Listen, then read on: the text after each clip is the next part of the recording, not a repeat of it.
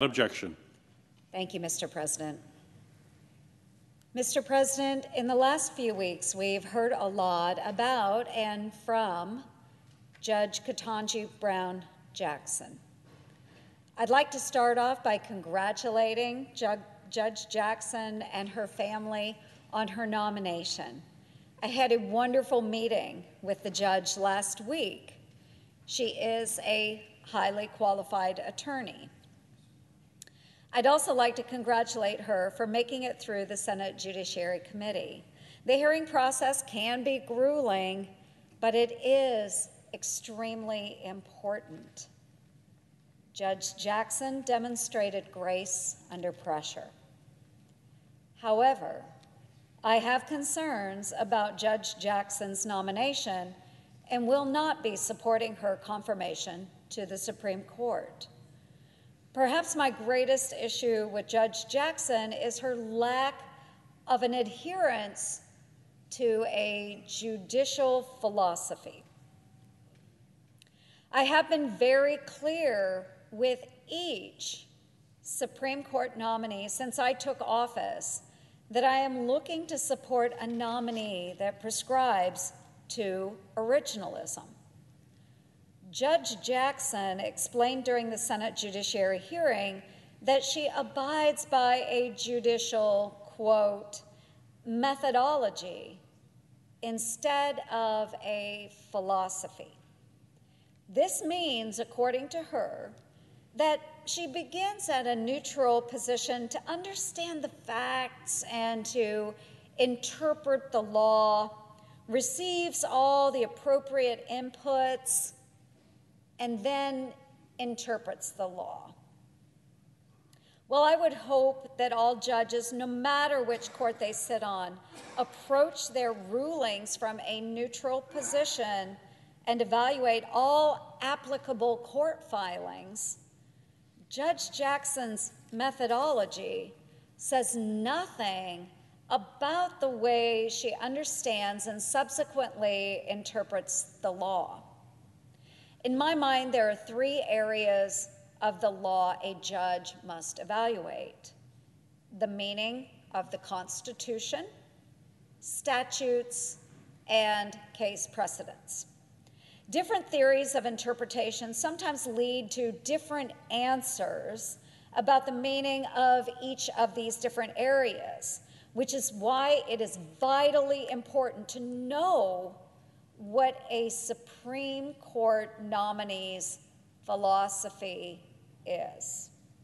For example, Justice Breyer, whom Judge Jackson clerked for and is nominated to replace on the court, often described his own judicial philosophy as pragmatic. As a result, Justice Breyer balances the interests and values surrounding a case. And while I don't agree with Justice Breyer's method of interpretation, Judge Jackson won't even commit to abiding by this judicial philosophy. And this is very troubling. If a justice's legal interpretation has no philosophical grounding, that provides flexibility for a justice to bend their thinking to achieve a desired outcome instead of following a structured analysis. We have enough politicians in the legislative branch. We don't need any in the courts, especially the Supreme Court. My concerns with Judge Jackson's apparent lack of a judicial philosophy is magnified by her other progressive and activist choices.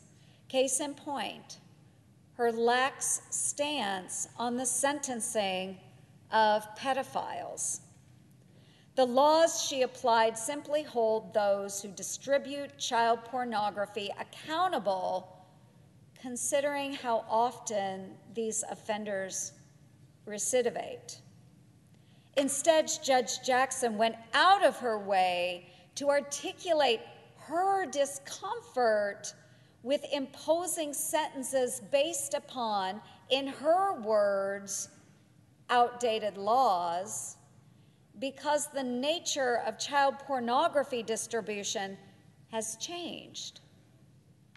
For the children depicted in these heinous images, it really doesn't matter how they are distributed.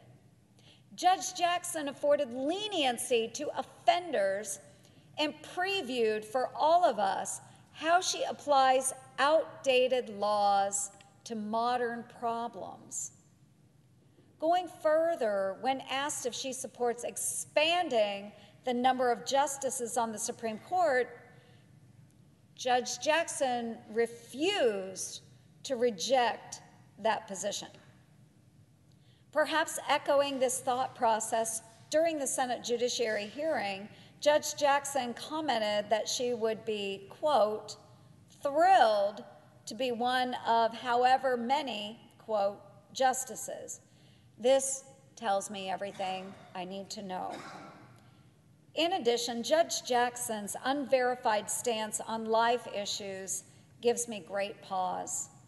During several exchanges at the hearing, Judge Jackson refused to acknowledge when the life of an unborn child begins. As a result, the only information I have to evaluate in her previous decision supporting a Massachusetts law that created a buffer zone preventing pro-life sidewalk counselors from approaching expectant mothers outside of abortion clinics. Without an articulated process on how the judge would approach a life question in combination with this troubling decision, I have no reassurance that the judge will not take an activist stance. I cannot and will not accept this answer. Finally, I'm deeply concerned at Judge Jackson's response when asked to define a woman. The judge responded that she's not a biologist. Well, folks, I'm not a biologist either, but it seems pretty common sense to me. I can tell you the voters of Iowa didn't have to think about that answer to this question when they elected me as the first woman to represent Iowa in the United States Senate. I can tell you the Taliban didn't have to think about the answer to this question when they closed the doors of schools to female students 2 weeks ago. And I can tell you President Biden didn't have to think about the answer to this question when he nominated Judge Jackson as the first Black woman to the Supreme Court. While I'm grateful Judge Jackson believes science is the basis for determining a woman, I'm deeply concerned that a fellow woman who is set to define the contours of laws that are specific to women has to even think about an answer to that question. So, Mr. President, Judge Jackson's language or lack thereof speaks volumes for me, and I cannot support her nomination for a lifetime appointment on our nation's highest court. And with that, Mr. President, I yield the floor and note the absence of a quorum.